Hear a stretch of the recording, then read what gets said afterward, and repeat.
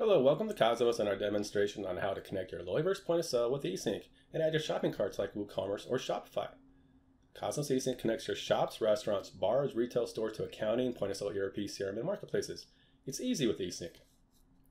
Simply click Start Your Free Trial, fill out the form, and begin your free trial. You can also connect your app from the Loyverse website. Connect that. From our website, you will see the login page at the very top. Click Login and log in with your username and password you created. You'll notice there aren't any actions yet. Actions are the operations you need to connect between systems. Those include inventory sync, matrix sync, and creating orders. To create your actions, you also need to create your systems. Let's choose Loyverse. Now you want to grant access and follow the instructions. Kosmos Loyverse. Next. Log into your account and allow. You now see your Loyverse is connected. Now choose your next system, Shopify, WooCommerce, or other. Let's try Shopify. Grant access.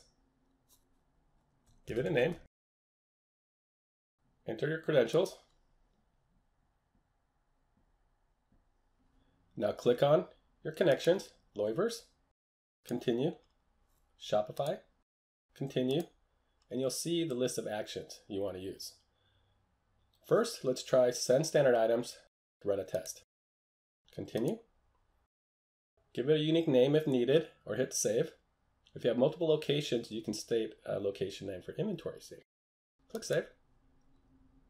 And now, with each action you add, you have to configure. Click configure.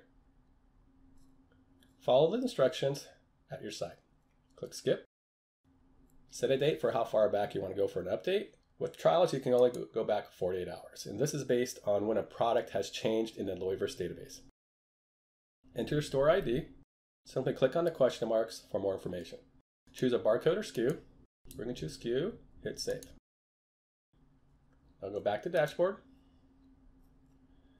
Now your action is configured. Click configure. You see your action has been configured. Create a task.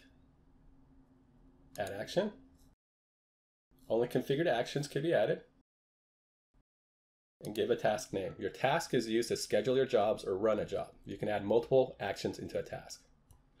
This one we're going to call send standard items. Save.